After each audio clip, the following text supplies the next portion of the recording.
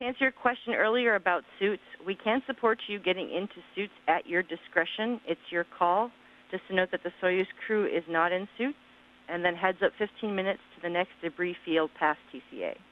Endurance copies. Is the conjunction still yellow risk, or has it changed? It's an equivalent yellow for the next debris pass, and then also we are estimating that the probability of a hit to Dragon would be lower than the rest of ISS. And Houston, Endurance, is SpaceX on console to have a conversation on Dragon to ground about forward actions if we do have a hit? And Endurance, also, Houston, yes, SpaceX is on console. If it's under half an hour, we were thinking about coming back on the station. If it's more than half an hour, we were thinking stay suited and potentially come back home. This is all if Dragon takes a hit.